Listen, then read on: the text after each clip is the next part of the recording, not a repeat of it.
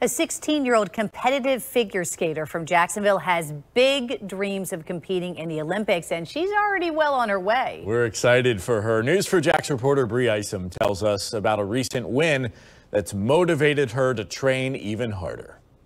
Now you may wonder how a girl from Jacksonville, a city that only has one ice rink, got so good at competitive figure skating. Well, Athena Roberts tells me that she used what she had to become as good as she is now. I never remember struggling with skating too much. It did come very natural to me. Athena Roberts grew up in Orange Park and has been figure skating since she was 5 years old. My parents turned on figure skating and they told me that I was watching it, and I guess I turned to them and said, I want to do that. After that moment, she spent most of her days at the Community First Igloo. Roberts now trains in Canada while competing on a figure skating team in Spain, where she and her partner won nationals in December. How are you feeling after that big win?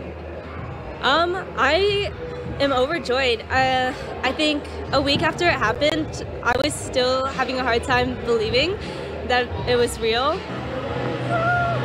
How do you balance so easily? Comes with a lot of work. Roberts has been competing on the team in Spain for the past 5 months. I was looking for a partner, and he was also, and both of our coaches know each other, and they both got into contact with each other. She says it's common for skaters to compete on other countries' teams.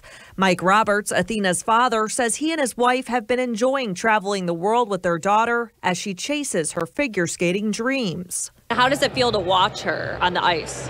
It's incredible just to see her progress, and when you see her out there and her skill level. Her mom and I have literally never stepped foot on the ice. We've never been on the ice.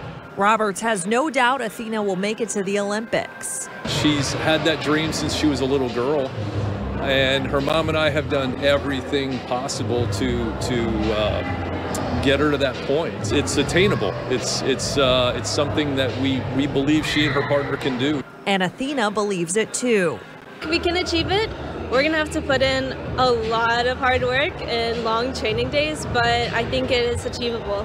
Roberts says she hopes that 2026 is the year that she'll compete on Spain's Olympic team. Reporting from the Community First Igloo, Bree Isom, Channel 4, the local station. Man, good luck to her. It's just so unique being from this area, you know? That's pretty cool. Yeah, and you think about all of the places. Where are you from? Canada, Ukraine, sure. something like that. Jacksonville? Like Jacksonville, Florida? Florida, the Sunshine State? Yep. Good luck to her.